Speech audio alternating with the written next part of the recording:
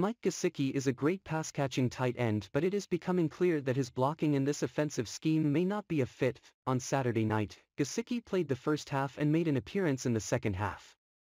He told the media he wasn't worried because he needed the reps to get more comfortable with this system. As Gesicki pointed out, he has spent the last couple of years lining up as a receiver, and now, he needs to get the work in as an actual tight end, while Gesicki isn't concerned. The Miami Dolphins have to look at the bigger picture, and as one of Gesicki's biggest fans, I have to believe that his future is in question. Miami could see how Gesicki develops over the season in terms of his fit within a system that requires him to block extensively, something he has struggled with. If the Dolphins feel he can become the tight end they need, they will be faced with a contract issue that they may not want to invest in. Trading Gesicki isn't something most Dolphins fans want, but it might be time to face reality. Miami will not get anything for him, at all. If they don't, Miami will have three choices to make after this season. Let him walk in free agency, sign him to a new contract that will pay him nearly $14 million a season, or franchise tag him once again and push that number closer to $20 million.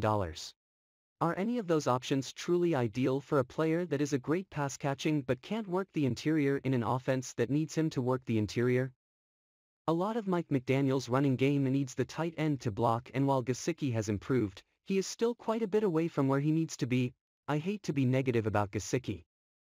Aside from Christian Wilkins, he is my favorite player on this team, but the reality is starting to sink in that his future is not likely with Miami unless the Dolphins use him strictly as a pass catcher, and in that case, he may not fit with what the Dolphins' offense is. What could Miami get for trading Gesicki?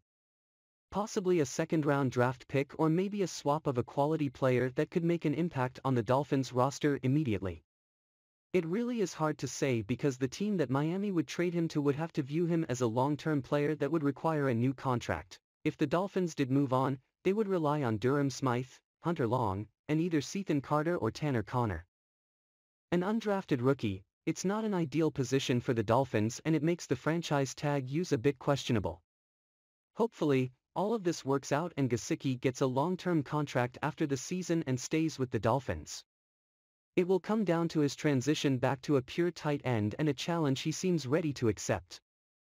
I'm hoping it works out, and if it does, I will own an 88 jersey with his name on the back next season.